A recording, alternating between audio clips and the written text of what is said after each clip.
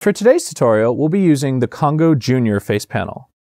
Congo Jr. and Congo Kid have the exact same layout, and Congo Sr. is very similar. So taking a look at the front of our console, we've got some major areas we want to talk about. The first is most of our keypad. This is where you're going to be spending most of your time giving instructions to the board.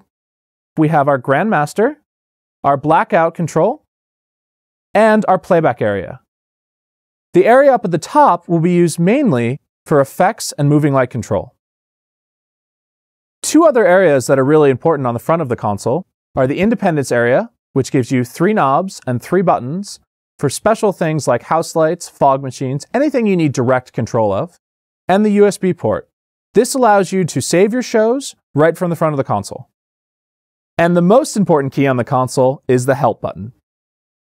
Taking a look on the master playback wing, we have our faders and buttons, which will be used to playback masters and a lot of other functions we can use later on. The entire master playback wing can be switched between 3 different modes.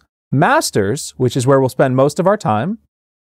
Channels only, which remaps all of the faders to direct 1-to-1 channel control. And jam mode, which is used for live events and busking. The back of Congo Sr. has 2 DMX ports, MIDI in and out, a contact closure trigger, a phone remote port, audio in and out, 4 USB multipurpose ports, 3 VGA ports for monitors, and an Ethernet port